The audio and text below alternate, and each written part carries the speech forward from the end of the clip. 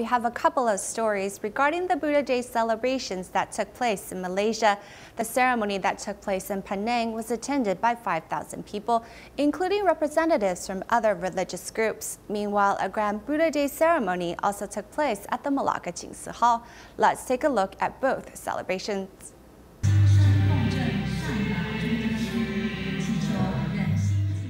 To welcome the Buddha Day on May 8th, Tzu-Chi volunteers in Malacca, Malaysia, held a Buddha Day ceremony. To Tzu-Chi volunteers, every day is the Buddha Day, and they follow the Master's commitment every day. Following the lead of Buddhist masters from different sects, the public prayed sincerely for peace on earth. 让更多的人知道。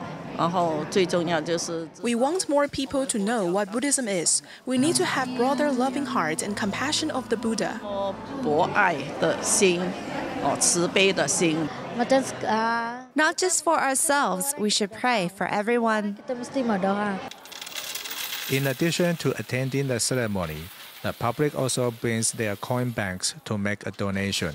When my husband broke his leg, Tzu-Chi helped us, so now I'm paying back to Tzu-Chi. To help the public understand Tzu-Chi's history and development, posters were exhibited. When I was bowing, my heart came back. I feel I must improve what I do.